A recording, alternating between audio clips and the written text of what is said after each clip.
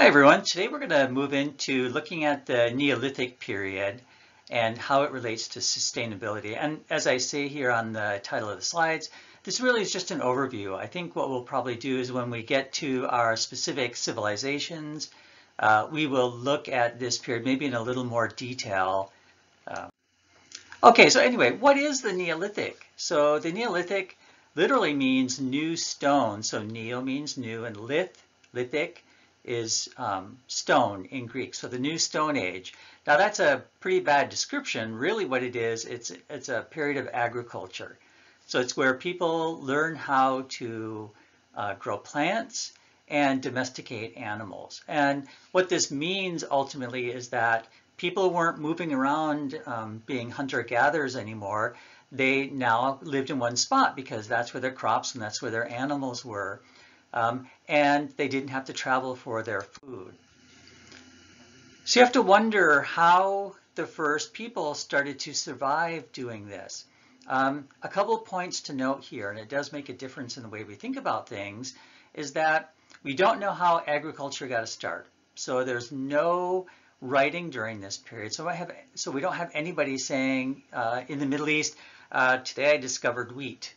You know, there's nothing like that. We only have really archaeology to help us in this early period. And, you know, one thing it's really useful to start thinking about is what is the process of growing plants?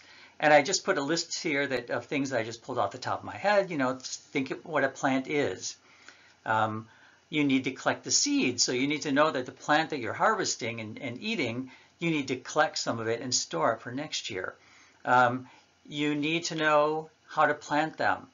So how deep in the soil, how much water does it need, how much sun, what kind of, you know, where are they going to be planted? So there's lots of things that these early humans had to think about in terms of planting crops for the first time. Now, if you do any reading on the Neolithic, you'll get a couple different terms that is used for this period. So one is the Neolithic revolution. So it's a revolution in terms of you go from hunter-gatherers being or having dominated such a long period of human history to in a very short time people doing agriculture. So sometimes it's referred to a revolution. Sometimes also people might call it is it Neolithic evolution, meaning it wasn't sort of a turn on the dime switch between hunter-gatherers, but it was more of a long process of trial and error. And more than likely, that's really what happened. It was trial and error. And then, you know, people spread around and spread the ideas of farming and domesticated animals to other places.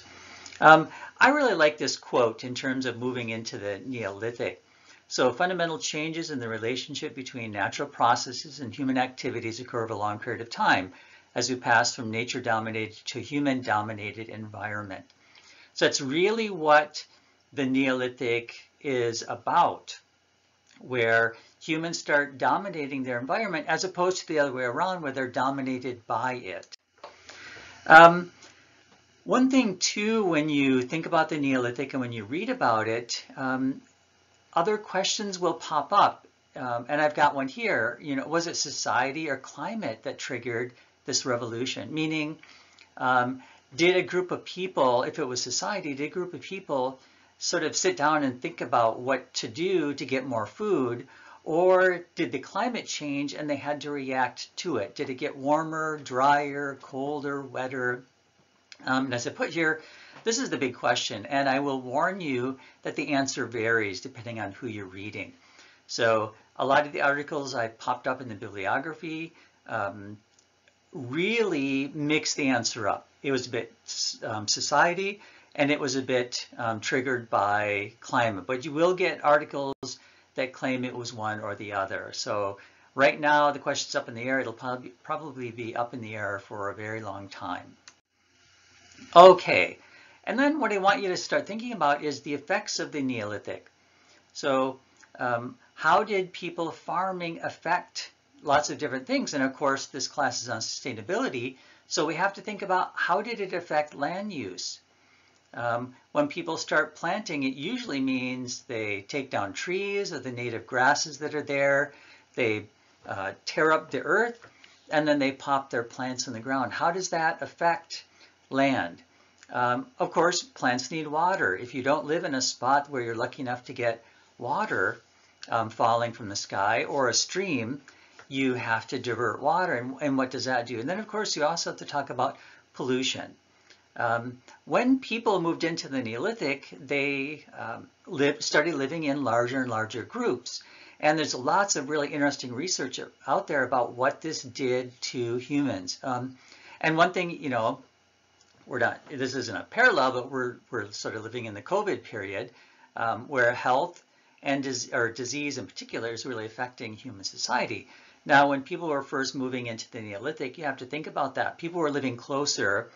The chance of catching something from somebody else greatly increases. And how do people handle that? Another really interesting thing to think about is social interaction. So before, people were hunter-gatherers, probably living in groups of no more than 20 or 30 at the very most, and they usually stayed in those groups unless they got together for like a hunting.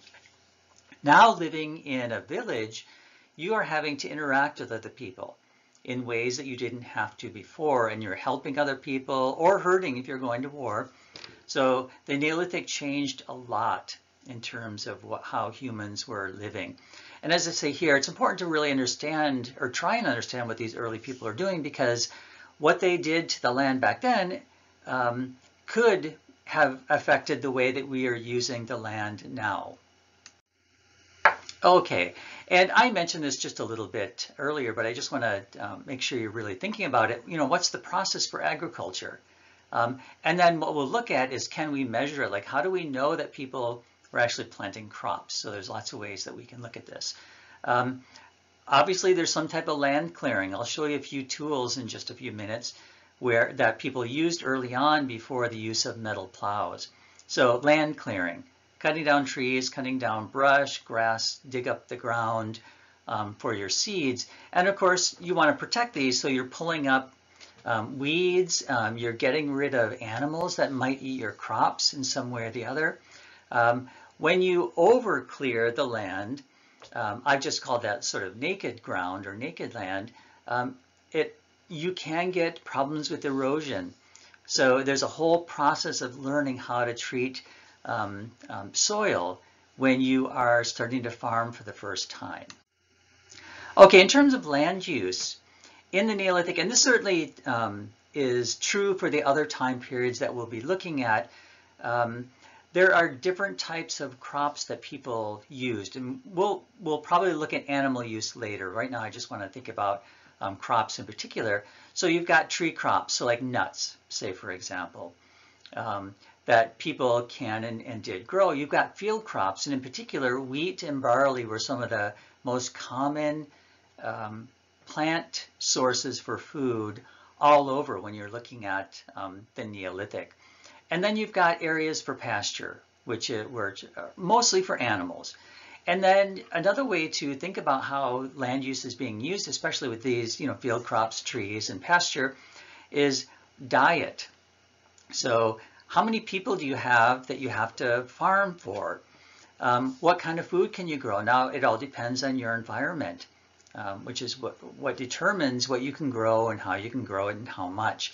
There are other things too, agricultural practices. So early on, you probably wouldn't get a lot of land damage with these digging sticks, and I'll show you a few in just a minute. But once you get to the point of having metal hoes or metal plows and really digging up the land, that can change what you can grow and how much you can grow and so on. Another thing that determines land use is the type of animals. And of course, that again is really based on where you're living. So the use of cows and cattle or pigs or sheep, that type of thing. Another thing to think about in terms of land use is industrial activities. So lots of Neolithic societies were starting to get into metallurgy, which is the use of metals. So mining in particular, which is, digging a hole in the ground usually, and then digging up all these different things to smelt ore into metals. So you have to think about that in terms of land use. And then Another thing that will really affect land use is what I've just called commercial activities. So, and I've listed a few things here, like items for export. So where maybe you grow too much food and then you can export it somewhere else, or you're growing food primarily just for export. Shipbuilding. So we'll talk about that. I don't know if we'll do it this lecture, but probably the next lecture. And certainly when we get to Egypt, when they're starting to build ships, you know, that's cutting down trees from somewhere, bringing them, building the boats, and so on. And then lots of other commercial activities like building large buildings, monumental architecture, meaning like a pyramid. That's monumental, it's huge. So all those things go into thinking about how we use the land. And I've given you here this chart, which I've taken from an article called Medieval Land Use. And this just, what you can do is, let me see if I get my little pen working here. Let me change the color. So it's probably good to start on this side with land use types. So you've got pasturage. And then what kind of specific animals and things that you can do with a pasture. And then these are sort of the general categories, what they call the main parameters. So pasture, you know, chickens. What can you make with all these things? Milk, cheese, and so on. You've got field crops. So I've mentioned wheat and barley. You've got lentils and peas. All of these things people in the Neolithic learned how to grow. And then you've got these cereals or grasses, millet, oat, rye, and so on. Then you've got tree crops. So firewood used for lighting. You've got tree crops where you're growing them essentially for nuts or fruit, peaches, apples, figs, and so on. And then another thing, you know, we talked about was metalworking, how that affects the land. And then you've got something called cultivation strategy, like how you're going to grow enough to not only eat, but to store it for next year. And that also includes using things like animals. So all that's involved in thinking about what people had to deal with when they were thinking about the land. Okay, so the important question is, can we see this land use impact during the Neolithic? And the answer is definitely yes. So a couple lectures ago, we looked at the list of sources that you can pull from, mostly archaeology in the early period, and they're still the case here. So you can use pollen. Anthropogenic, that just means used by people. Pollen indicator. So really what it means is plants that are being used by people, and you can measure the pollen. There's lots of different types of pollen you can look at, but one's called the OJC group. And I've just defined these. So olea, which are olive, the juglans, which is walnut, and castanea, which is chestnut. So those are plants that people grew on purpose to use for growing. And then you also get the vitis, which is the grape, and then the corylus, which is the hazelnut. So when you see that type of pollen in large amounts, it usually indicates that people are growing something specific that they're going to eat. And we'll look at some of those studies in just a bit. And then you also get cereal pollen. So where you've got wheat, barley, oats, rye, and so on. So you can see the pollen records in the soil. You can look at remains of wood, and this is both natural wood, if you're lucky enough to find it, or charcoal, where someone has burned a specific type of wood, and there's lots of studies that look at charcoal where they sort of dissect it, and you can tell what type of trees the wood is coming from. And another thing we will look at in this lecture is erosion evidence, where if there's a lot of farming going on, that can show up in water flow areas where, you know, if it rains a lot, it can really make these little divots in the soil. So that soil moves somewhere, and we can look at evidence in different layers of how much erosion was happening at certain times and see, and you can correspond that to when there's large populations of people or populations of people doing agriculture. Okay, so just one example here is some of the charcoal and pollen remains in northern Greece. And I've just taken some data here, and these dates are in BP, so before present. So about 5,000 BP or 3,000 BC. you start to see evidence of this human-land interaction, meaning people are starting to farm. What's interesting is that we know that there were farmers before this period, and you don't see a lot of this same evidence. So they're probably not farming as intensively as they are a little bit later, and that makes sense because we know that populations start to expand. So that means more farming. If you look at these records, you see around 4000 BP or 2000 BC, you've got evidence of people planting things to eat. And it's the same, almost the same group that I just talked about. And you also see evidence of beech trees showing up. Now, beech is a tree that will sometimes start growing in places that had been a different type of tree before, like oak. If someone chopped down oak trees for, say, building or fire building, and then left the land sitting there, beech trees would usually grow up in some places, not every place, but in some places you get beech showing up. So sometimes you can see that in the pollen levels, where earlier you might see a whole bunch of pollen from oak, and then you don't see the pollen from oak, but you see beech. So it indicates some type of probably human use, not always. What's interesting in northern Greece, and this is the same for a lot of other places, and I note that here, you don't get a complete destruction of the woodland. So you still get, say, oak pollen. So are we talking about maybe forest management? Like, do they realize that when they cut down these massive oaks, if they don't allow new ones to grow, do they realize they won't have any oak in 50 years down the road? We're not quite sure. And I also brought this point up from up above. You know, maybe farming didn't have a large impact on the land in northern Greece. Maybe there were slightly open areas close to the oak trees or close to the forests, and they left the forests alone. That's probably unlikely, but you never know. And as I point out here, and I just said it, you do find this evidence in other places throughout the Mediterranean. Now, in terms of land use, I did want to bring up Neolithic housing. So what it looks like in certain places. And what I've done is I've taken some information from a book called The Early Neolithic in Greece. And this picture is part of the wall system that was used in this particular area. So this is called wattle and daub walls.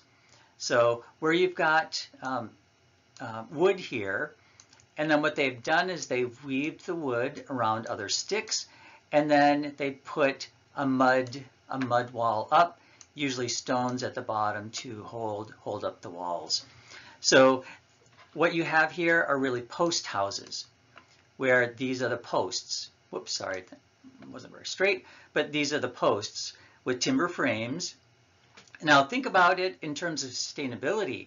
If you've got a whole bunch of these houses in different areas around Greece, they're built out of wood. Where do you get the wood from? You go out into the hills or the areas where there are trees and you cut them down. You also have to think about the daub, which is the mud.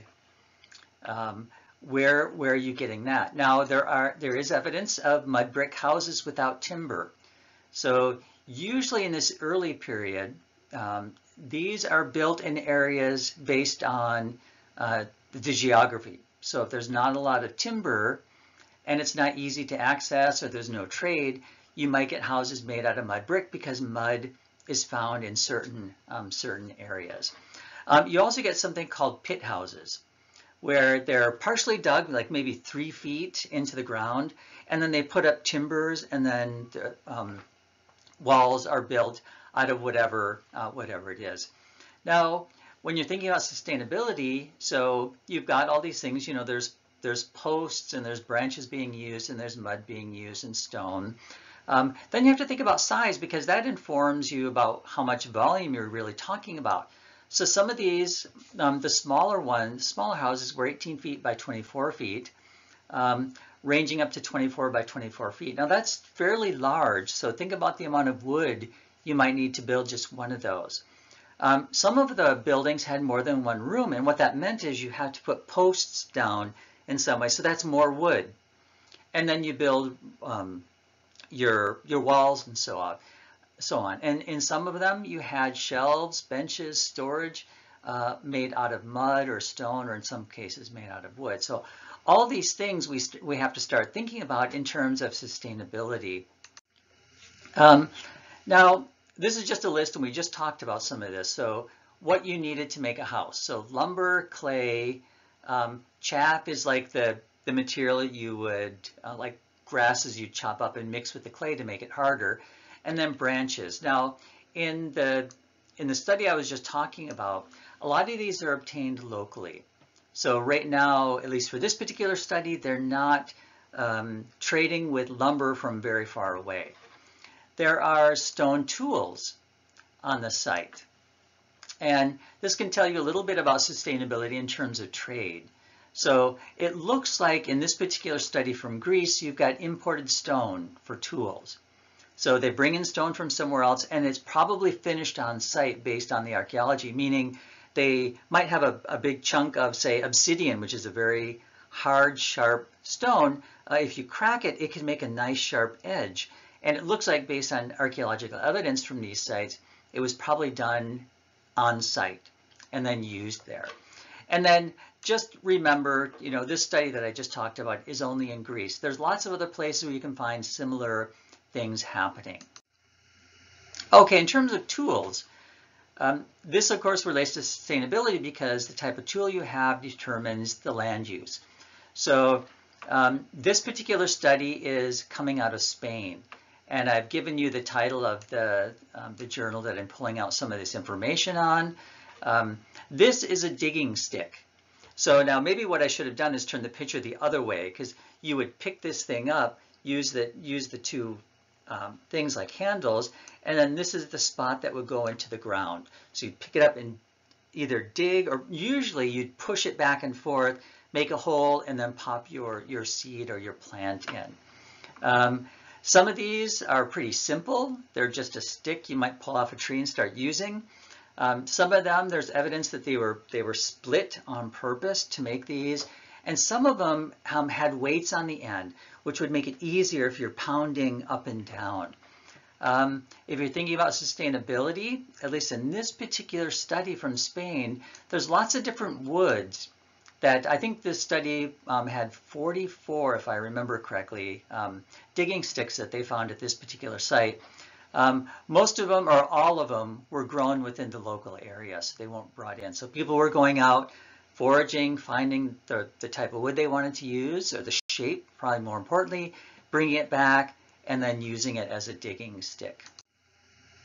Also, you get these really neat stone tools being used. So stone sickles, like something like this one, where you're going to grab this, and more than likely you're going to grab the plant, if I can get my hands in the camera, grab the plant and then chop it off with this stone tool, or saw it, because as you can see there's sort of teeth embedded into these stone tools. You could have these stone reaping knives, which are these, almost like sickles, and then they're made out of various stone. So in some of these places, they're imported. Some of the stone you can find on site. Other tools that we find being used are grinding tools. So you've probably seen, now I'm of course blanking on what it's called, you've got a bowl, mortar and pestle, where you've got the bowl and then you've got the thing that pounds down whatever you're making, like making salsa or whatever it is. You find these in Neolithic sites, especially the grinding stones, where you've got a stone on the bottom, you put the grain on top of it, and then you put another stone on top, and then you turn it somehow, turn it back and forth, and then the stuff that comes off is the grain that you can use, say, for bread, the ground up grain. You also have storage vessels, usually made out of pottery. And of course, thinking about sustainability, you are using mud from the rivers for building your houses, you're using mud for making pottery, and so on. And this particular slide will end this lecture on Neolithic Part 1. I will do another lecture for the second half of this.